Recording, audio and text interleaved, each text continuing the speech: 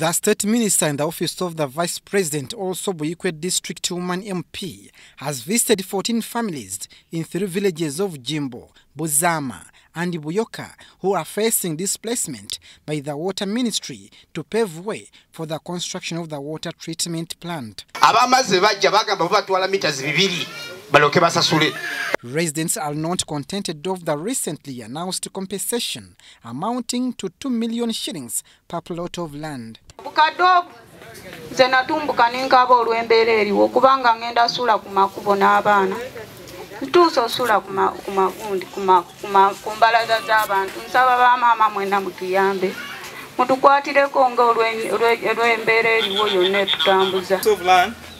are families which are orphans who need help and have no money at all to top up and buy any other piece of land for settlement. In the meeting with the Buikwe woman MP, Diana Mutasingwa called for patience as the negotiations are still going on. Came with the Minister of Water to help our people. They want the project of water to run in Jimbo, but they want compensation that they can be able to build a home, they can be able to start a new life. So we got a positive reply from the Minister. We are very happy that the people are going to be compensated because they were going to be given 2 million. But this time round, they are going to be compensated very well, and we know that people are going to leave the Jimbo village when they are happy with a good compensation so that the project of water can run.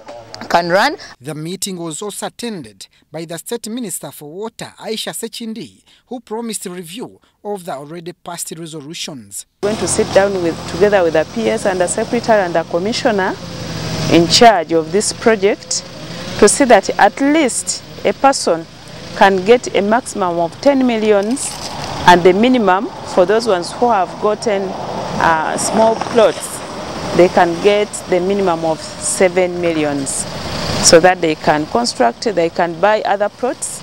The already approved project is funded by the government of Uganda by a loan of 20 billion shillings acquired from the African Development Bank without compensation funds. Abdul Nasir Lugama, UBC News.